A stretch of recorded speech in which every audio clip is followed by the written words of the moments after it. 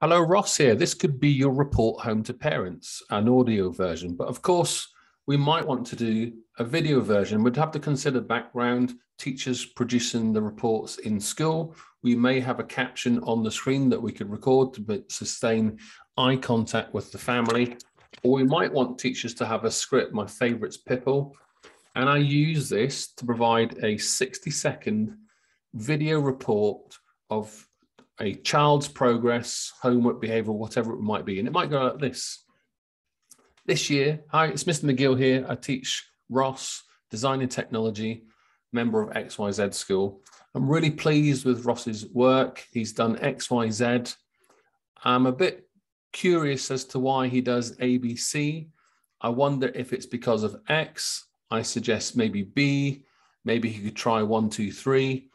And I would recommend in the next week, month, half term, he does QZWE. I'm making these letters up.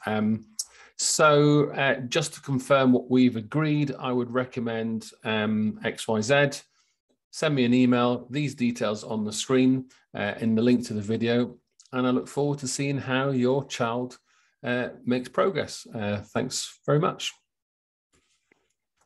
Now, I'm not going to end the recording there. Of course, there'll be a lot of concerns, safety, privacy, a lot of nervous teachers, a lot of people that don't want to do this kind of stuff. But through a secure management information system, all these video recordings can be protected. I guess the downside is, in this online world, is the recording being screen grabbed by the end user, parent, or maybe the child. So that's the safeguard and risk.